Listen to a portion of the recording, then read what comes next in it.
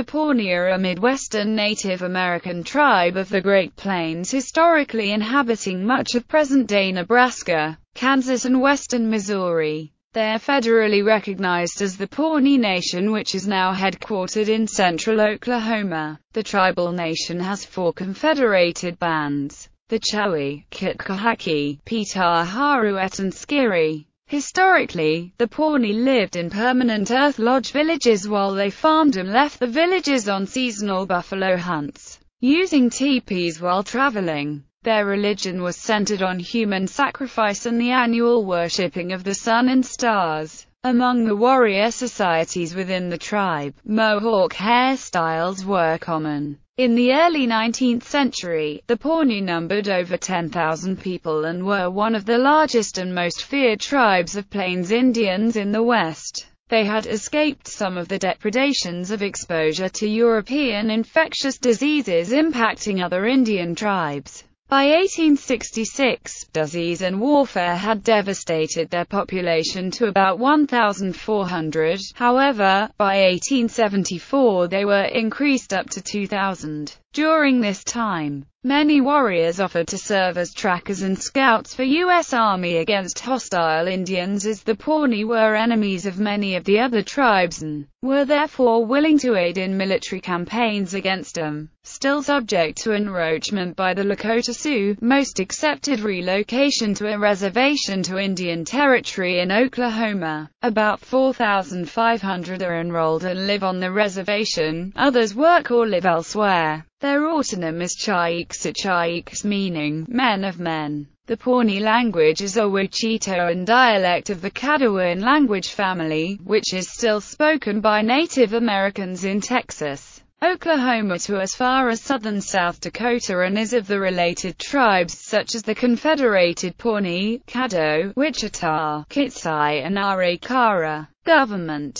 There are approximately 3,200 enrolled Pawnee and mainly all reside in Oklahoma. The tribal headquarters is in Pawnee, Oklahoma, and the tribal jurisdictional area is in parts of Noble, Payne, and Pawnee counties. The tribal constitution establishes the government of the Pawnee Nation of Oklahoma. This government consists of the Nasharo Council, the Pawnee Business Council, and the Supreme Court. Enrollment into the tribe requires a minimum 1/8 blood quantum. The Nasharo Council, also known as the Chiefs Council, consists of 8 members, each serving 4-year terms. Each band shall have 2 representatives on the Nasharo Council selected by the members of the tribal bands, Chowie, Kitcahaki, Petaharuet and Skidi. The Nasharo Council shall have the right to review all acts of the Pawnee Business Council regarding the Pawnee Nation of Oklahoma membership and Pawnee Nation of Oklahoma claims or rights growing out of treaties between the Pawnee Nation of Oklahoma and the United States according to provision listed in the Pawnee Nation Constitution. Morgan Little Son, 1st Chief, Kitcahaki Band. Ralph Haymond, 2nd Chief, Kitcahaki Band, 2nd Nasharo Council Chief. Matt Reed, 2nd Chief, Chowie Band.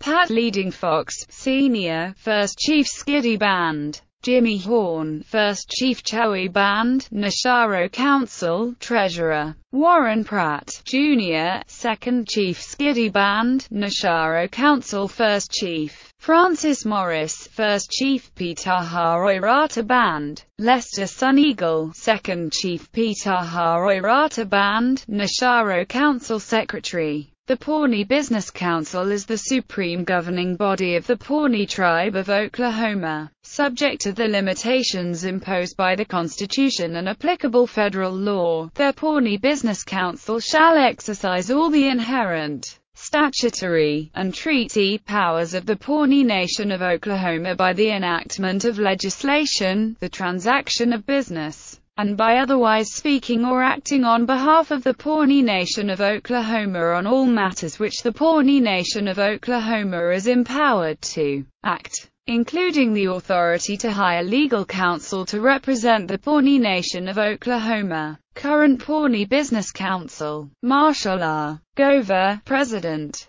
Bruce Pratt, Vice President; Misty M. Nuttall, Treasurer. Family N. Little Son, Secretary. Richard Tilden, Council Seat No. 1. Carla Knife Chief, Council Seat No. 2. Adrian Spotted Horse Chief, Council Seat No. 3. Liana Chapman Teta, Council Seat No. 4. The new council members were voted in by the people. Elections are held every 2 years on the first Saturday in May. Economic development. The Pawnee operate 2 gaming casinos, 3 smoke shops, 2 fuel stations, and 1 truck stop. Their estimated economic impact for 2010 was $10.5 million.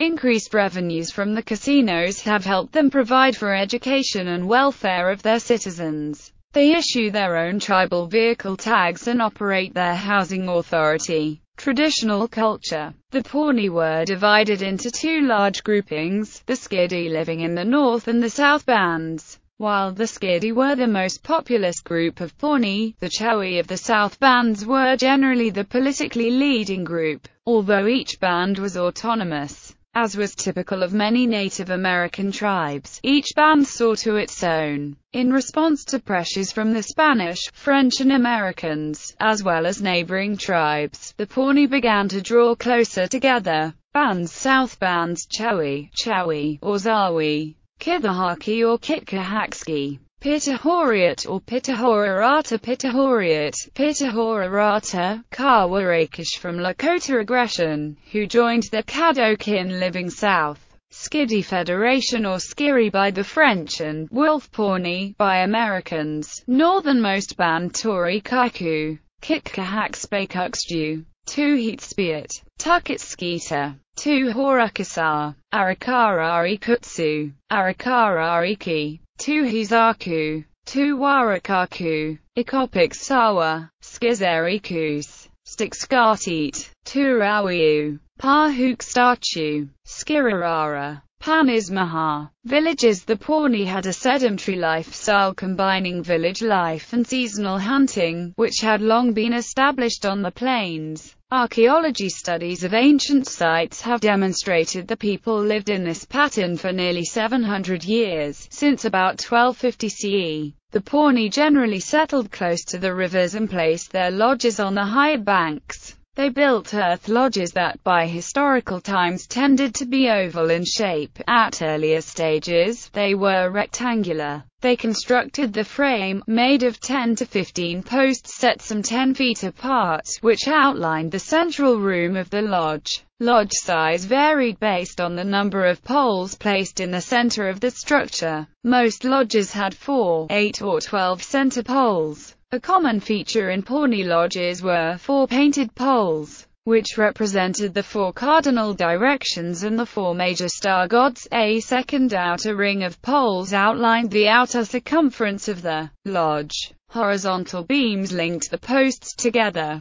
The frame was covered first with smaller poles, tied with willow withes. The structure was covered with thatch, then earth. A hole left in the center of the covering served as a combined chimney, smoke hole and skylight. The door of each lodge was placed to the east and the rising sun. A long, low passageway, which helped keep out outside weather, led to an entry room that had an interior buffalo skin door on a hinge. It could be closed at night and wedged shut. Opposite the door, on the west side of the central room, a buffalo skull with horns was displayed. This was considered great medicine. Mats were hung on the perimeter of the main room to shield small rooms in the outer ring, which served as sleeping and private spaces. The lodge was semi-subterranean, as the Pawnee recessed the base by digging it approximately 3 feet below ground level. This insulated the interior from extreme temperatures. Lodges were strong enough to support adults, who routinely sat on them, and the children who played on the top of the structures.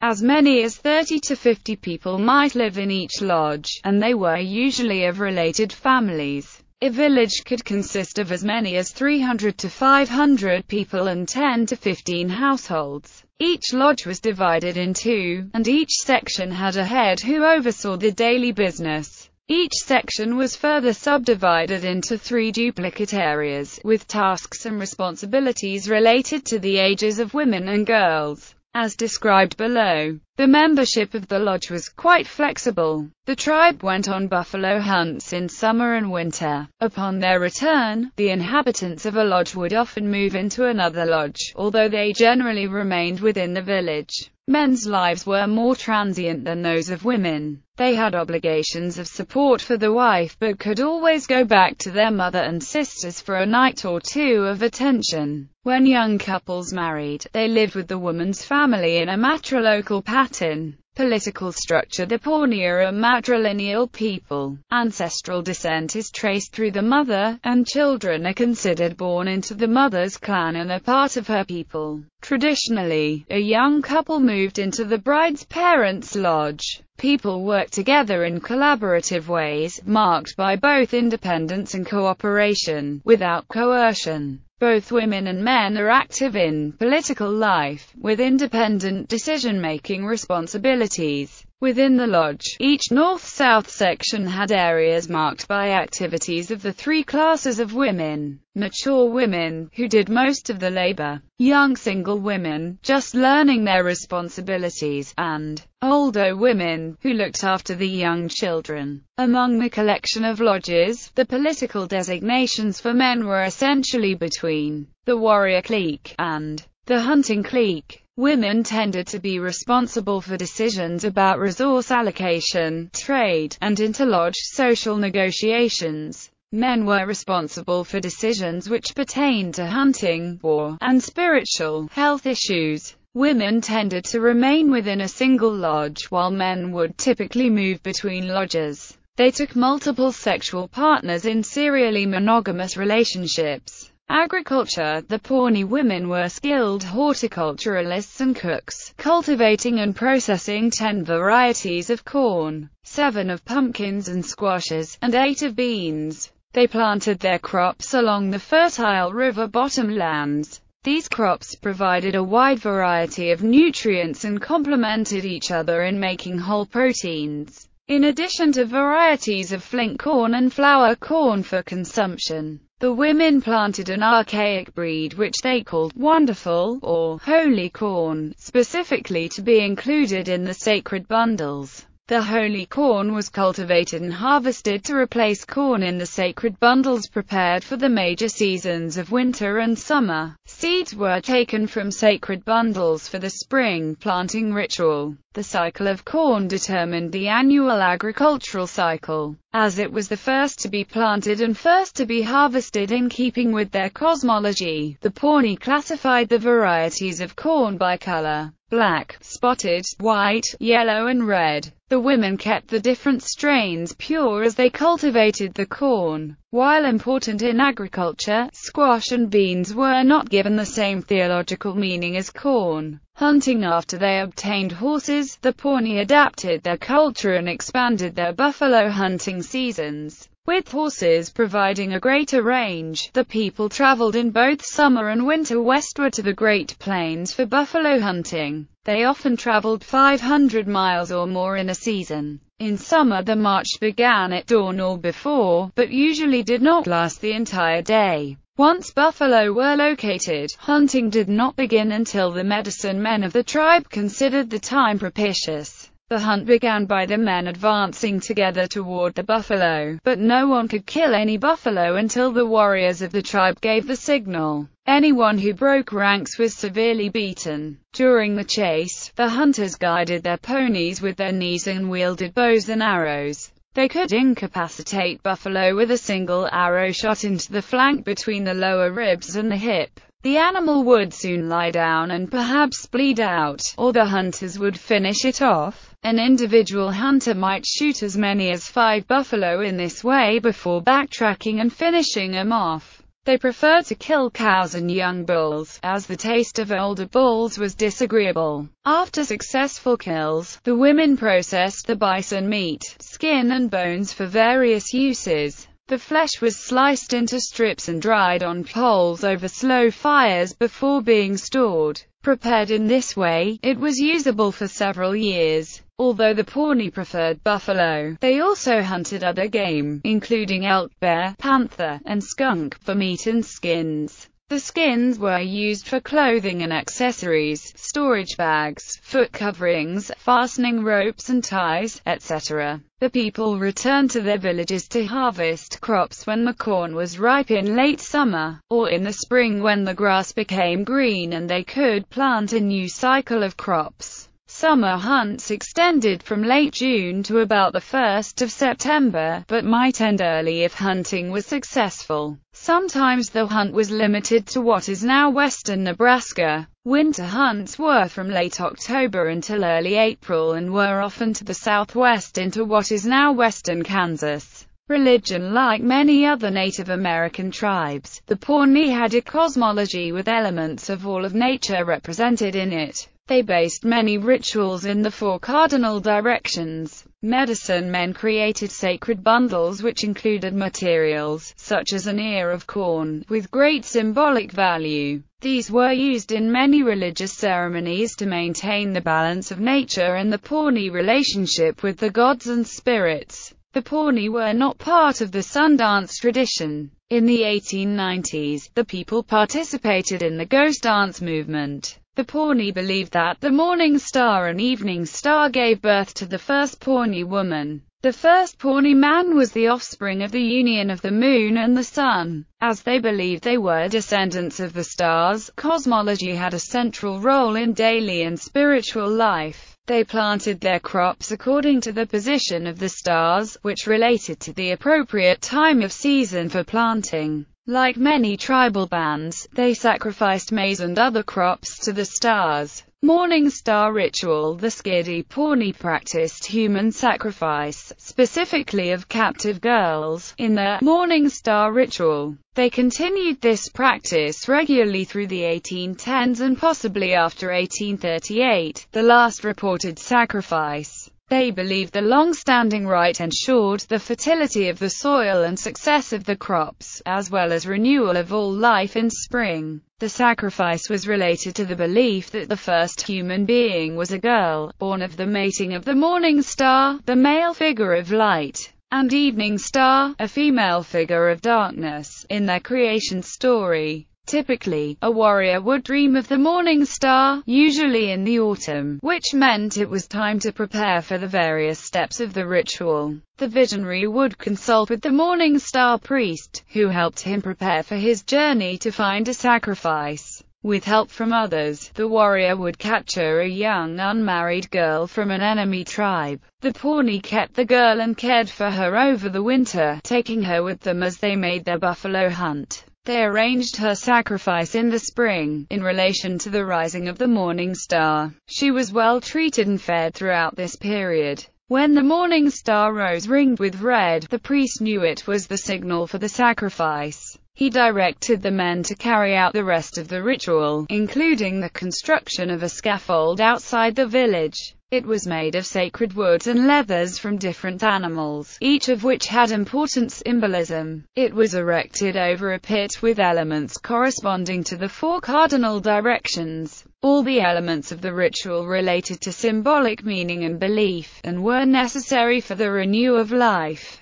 The preparations took 4 days. A procession of all the men and boys, even carrying male infants, accompanied the girl out of the village to the scaffold. Together they awaited the morning star. When the star was due to rise, the girl was placed and tied on the scaffold. At the moment the star appeared above the horizon, the girl was killed with an arrow. Then the priest cut the skin of her chest to bleed. She was quickly shot with arrows by all the participating men and boys to hasten her death. The girl was carried to the east and placed face down so her blood would soak into the earth. With appropriate prayers for the crops and life she would bring to all life on the prairie. About 1820 to 1821, news of these sacrifices reached the East Coast. It caused a sensation among European Americans. Before this, U.S. Indian agents had counseled Pawnee chiefs to suppress the practice, as they warned of how it would upset the American settlers,